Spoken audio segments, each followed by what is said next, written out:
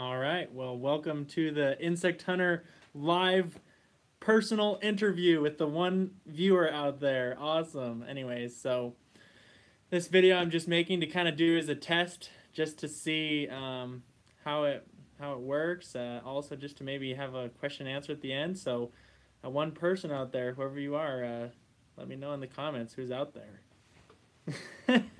Oh, it looks like they left. So it's just me here in this room by myself talking to myself. Oh, and we got two people, so we just doubled our audience. Awesome. So, anyways, the reason I'm making this video is I have not yet gotten access to the equipment that I need and the programs I need to be able to produce the full videos that I'm doing. Now that I'm working with the University of Idaho, so I'm working on that process. But I decided I would go ahead and I would do a stream. Wow, 4 people! We just quadrupled our numbers. This is awesome. That's the reason I'm doing this video. If you guys have a question, make sure and write question at the first of your comment, and then let me know in the comments, and I'll check those comments at one point to see what's going on. Looks like I'm showing live comments, so nobody's really commented yet. There's probably a little bit of a delay, but I've at least got this showing there. So anyways, I'm going to jump into this episode. What I'm going to do is I'm going to show you guys 5 of my favorite insect specimens that I have here in my collection. And so we'll start with this one, I think, here. So let's see. So this one here is a click beetle that I got. I got this thing about 4 or 5 years ago. What happened is my dad and my future father-in-law and I were up hiking in an area, and I was just digging around in rotting logs. Everybody else was just looking around, enjoying the scenery. But I was digging around in a rotting log here in Idaho, and I found this insect, which I thought was totally awesome. I had no clue what it was. Oh, it looks super huge. I mean, it's like the size of my head. Welcome, Mr. Koi King. Awesome. I'm glad to have you here. Anyways, yeah, it's pretty big, though. I mean, comparatively speaking. But yeah, this is I think it's I can't remember what the name is, but something eyed click beetle. I was gonna say two-eyed click beetle, but I guess it is. It's the two-eyed click beetle. I think it's like a black owl click beetle or something like that. As you guys will realize, I don't know everything. Hey, we got hipster on here. This was your idea to have this video, my top 5 specimens. So really, to me, the insects are not just about what the insect looks like or what they are, but it's about the fun adventure of collecting them. And so this is one of those insects. When I ripped into that rotting log, I saw it and I stopped and I was like, oh, what in the heck is that thing? So I've never found one of these before in Idaho, but this was the one I found. So I'm sure if you did an internet search, you could figure out the actual name of the click beetle very quickly. So that's cool. And click beetles are really cool because they will actually like click in your hand. And it's really weird because, let me show you one more time here. Whoop, I'm going to drop my specimens and destroy them. Yeah, the tropical click beetles are really cool. The ones that have glowing eyes, those are awesome. But anyways, so you see it's got kind of, there's like a break between its thorax and its abdomen. Sorry if the focus isn't perfect here, but probably better just holding it back here. But you can see it's got this kind of break between its thorax and its abdomen. And right in there, it can kind of take that spine and it can click it, and then it can bounce. So it's pretty cool. I like click beetles a lot. So that is the click beetle. My second specimen here is this, and this is a burying beetle. And I think this is Nigrophorus marginatus, maybe. I don't know. But I love burying beetles. What they do, they're so cool. These ones I was raising in the lab. Look at the underside of them too. It's like gold. It's awesome. I love it. I love how they have kind of that gold color underneath on the inside. This iPad camera is probably not the best for showing off these insects, but hopefully as I move forward I can maybe get some better equipment and stuff. But this is just kind of a test to see what it's like. But these burying beetles, what they do is they'll go find a carcass, and then they'll go dig a hole and they'll bury that beetle, or sorry, they'll bury the whatever the carcass is. It's usually like a mouse or a bird or something like that. They go and they bury it, and then they'll go in there and they'll chew it up, and then they lay their eggs on it, and then the larvae will feed on that big mass of meat. So they're pretty cool, but I got to raise these in the lab, and we would do different tests with them, do different breeding tests and things like that. But they're just really cool. I would handle them with my hands. I'd usually wear gloves because they can bite, but I really like the orange and black colors. So I'm a big fan of Halloween, and also just that gold on the underside is just cool, and it's kind of a hairy gold under there, some hairs and stuff too. Oh, we're losing viewers. I don't know what's going on. I guess they're bored of that one, so I got to put something cooler on there. The third specimen I wanted to show here real quick. This is a type of boring beetle, and to me it's not all that boring, but it's like a borer. You can see here. I love this one because it has just such beautiful colors on it. So this one I collected. I was out at a camp once, and I just saw it randomly. I think it was just on the floor. I was just walking around inside of. I worked at a camp where we would do like youth camps and stuff, teach the youth religious stuff and how to be leaders and stuff like that. And I was walking around and I saw this on the floor and I was like, "What the heck is that? That actually looks really pretty." And the camera here, in the low quality that I'm getting on this stream, because I don't have that good of a streaming right now at the place I'm at, but it's a really pretty color. So maybe I'll do this one again so you can actually see the insects, but I thought it would be fun to show you that. It's like I just got a text. Let me make sure there's not some issues with the audio or something like that. Nope, I think some people are having struggles finding it. My wife was going to try and find it so she could watch too, but she's struggling to find it. But she's probably logged in on my account, so she can't see the streaming because I am streaming. How's it going, Charles? We got Hipster here and a few other folks. It's exciting to have you guys here. But yeah, this is some sort of boring beetle. But if you look on the bottom, it's a super metallic color. The lighting here is not all that awesome, but. And you'll see this specimen is probably one of my worst pin specimens. Look at that poor pinning. But I got this before I even started my collection. This was like one of my first ones I ever pinned. So you can see how poorly that was pinned. Pinning is not my favorite part. I will teach people how to do it, and I will do it if I have to. But I would much rather be out collecting and having fun, looking for insects, because that's what's exciting to me. So there's my perfectly pinned specimen. Next, I'm going to talk about this one here. Those of you that have watched my aquatic collecting video know that toe biters are a lot of fun, for sure. So here is a huge giant water bug. Look at that guy. Just look at his face. Like, does that not just creep you out? Look at that.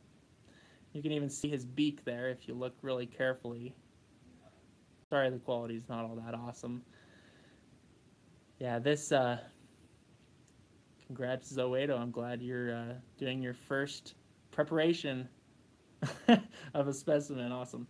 Anyways, so if you look here, you can see kind of that beak there. And this guy, I actually didn't collect it myself. A lot of these insects have to do with my in-laws for some reason. But at my in-laws, at their house, on their doorstep, they found this thing. So imagine this guy coming and knocking on your door. I like to call him the Grim Reaper because he's got those pinchers that he can grab you with, those front claws there, and then he's got that beak to just really lay down the pain, I guess. I don't know.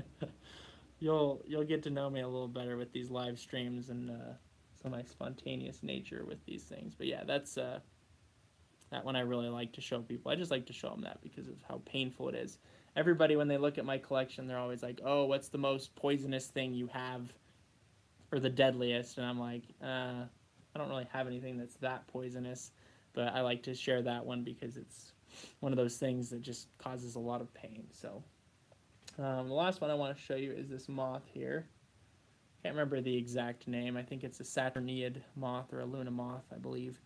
And this guy, I was just walking around in the woods looking for insects. I was mostly going into rotting logs. And as I was just walking around, I saw a whole bunch of dead leaves on the ground. And this guy was just on the ground. He was still alive. He was just sitting there. So I picked him up, and I handled him alive. He was totally alive and fine, and I just put them in a jar because I was like, wow, this is a very pretty specimen. So I don't know if it just barely came out of its pupal case or what had happened with it, but I thought, that's kind of interesting. It's a very pretty and decently sized moth there, so I thought that was cool. Yeah, so I'm just chilling here at my new office. Those of you that are just joining us, I was just showing off some of the favorite specimens in my collection. And yeah, I'm doing the stream because I didn't have all the programs I needed to get a movie done this week, but I thought, hey, I need to do something. So I wanted to see what you guys think. So if you guys have questions, if you want to ask those, I'm going to pull up the comments here. I think I've got them shown there. I'll give you guys a second to maybe see if you can think of some questions. While you're thinking of questions, I'm going to step away and bring one of my friends to show you guys from my office.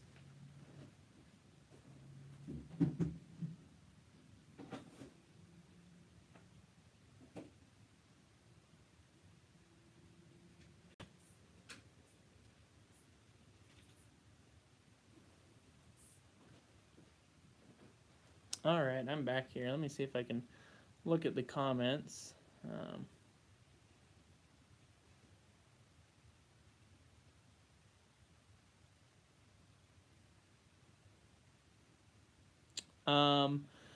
Dragonfly nymphs, I'm not 100% sure on that one. I would say probably with dragonfly nymphs, I would think they could fight each other. It probably just depends on the species.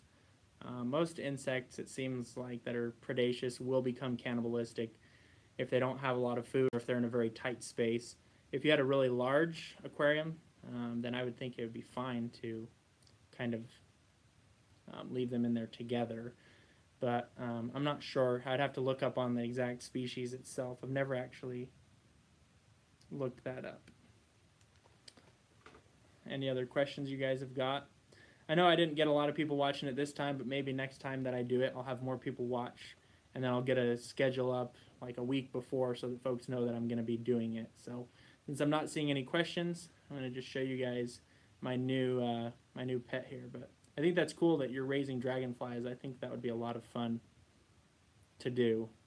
And I think you guys will realize too that a lot of stuff I don't know. I'm just learning stuff with you guys, and so I love to learn with you guys.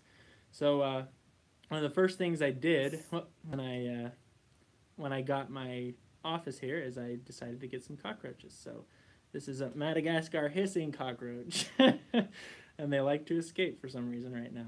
I think this one's a female, and she's a little bit shy right now. She's saying, "Hey, what's going on? There's 5 people out there watching me right now." I don't know that I have a tarantula hawk in my collection. Let me see. I think I do have a pompilid. Let me double check here.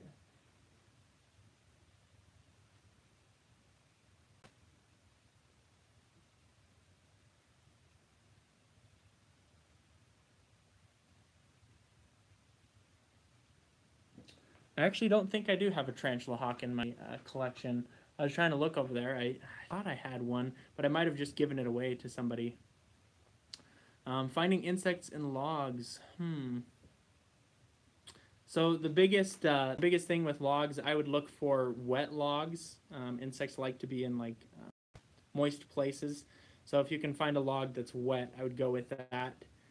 So you don't want it to be fresh wood either. It needs to have been there for at least a year or two. Like fresh wood, you're not going to find anything in it. So really you just want to find things that are hollow. When you hit it with a hammer and stuff, and if it feels hard, then there's probably nothing in it. I usually turn the logs over and look on the underside because that's a more moist part. So look under there. Let's see here. Volcanidae or Dynastidae. I'm not 100% sure about that. I'm assuming that has something to do with maybe some groups of scarab beetles or something. I'm not sure about those families. I learned all of the families for college. I seriously studied the families. Probably put in like 30 hours of memorization of all the families. And then after I took the test, I tried to make space for other things in my brain. So those of you that are watching my channel and that are subscribers know that I'm not just like your normal scientist type entomologist. So I like to look at myself as a person with one foot in the world of science, which is very complicated and very precise and a lot of expertise. And then I like to see myself as having one foot in the real world where people don't use all those super complicated names. I have people that will not say common names of insects, which I somewhat disagree with. I mean, it's more specific, the scientific name, but whether people are going to understand it or not is kind of an issue. So anyways, yeah, these are my cockroaches here. Nobody seemed to comment on them, but that's okay. I'll probably make a video showing how I'm kind of rearing them. I'm trying to get them to start breeding, and hopefully that will work so I can have a whole colony of them. So I can probably put a video up of that. You're dreaming. Yep, I like to use common names. I'm sorry.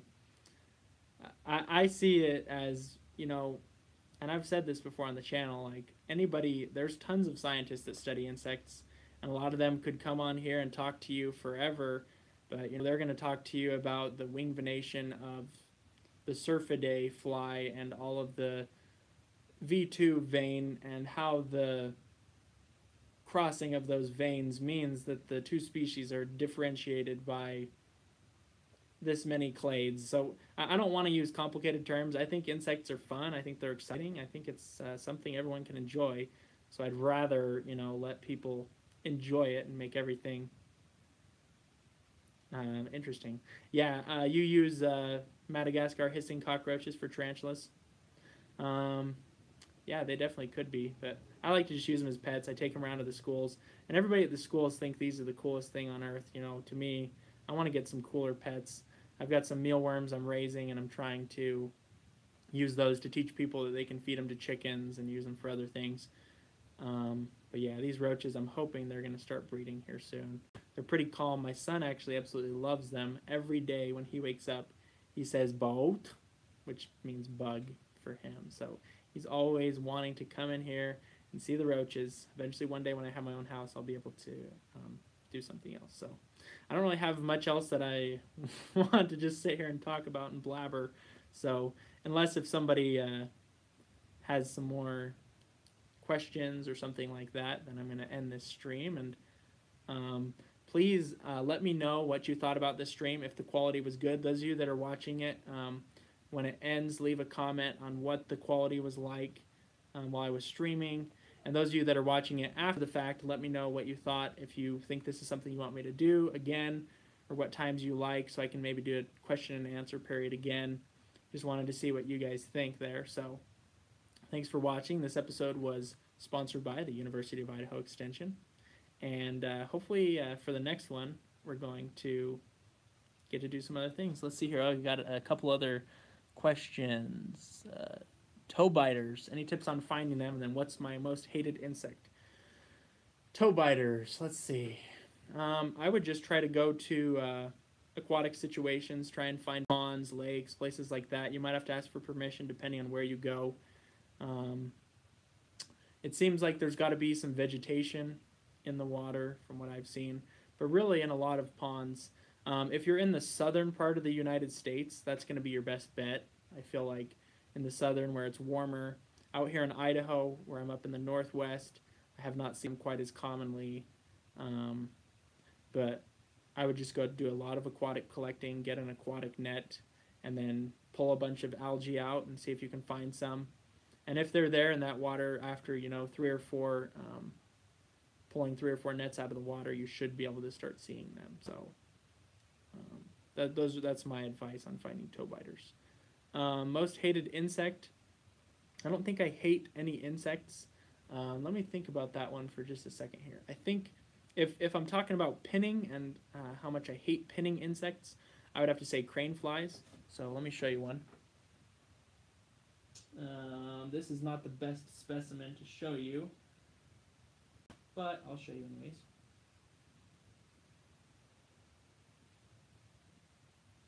Oh, so this is not... let's see. Okay, so I don't even actually have a crane fly because all of them have broken, but they break, their legs break so easily. This is a Batassidae, which is a type of scorpion fly, and they are very similar, but you can see they've got these very, like the like the like the crane flies, they have very thin legs and they branch out really far. So they're almost impossible to pin without breaking multiple legs as you do it. So I really hate those for pinning purposes. I hate crane flies, I guess I would say. Um, I don't know that I hate any insect. The one thing I do hate that I'll say, hipster, is chiggers. So I've gotten into chiggers. If you watch that aquatic episode, you see that I get in. I'm much more particular about chiggers now than I used to be because I've gotten chigger bites before, which are a type of arachnid, and those bites that I had lasted for the itching, at least the symptoms lasted for 4 or 5 months at times. So I really hate chiggers. I don't mess around with chiggers in my life. So I'd say those are one of the more hated things. But as for insects, I can't really think right now of things that I hate. I love, I mean, there's love-hate relationships. You might hate an insect when it gets into your house. Like, I love ants, but you know, if ants are in my house getting into my food and stuff like that, then ants can be really annoying. This guy tried to escape on me. But anyways, I think that's going to wrap it up for this time. Maybe next time you can have some more questions ready. And thank you guys for watching. I hope you guys enjoyed this. Let me know your thoughts on what you felt about it. And we'll see you next time with the Insect Hunter, where big adventures start small. If I can figure out how to end it.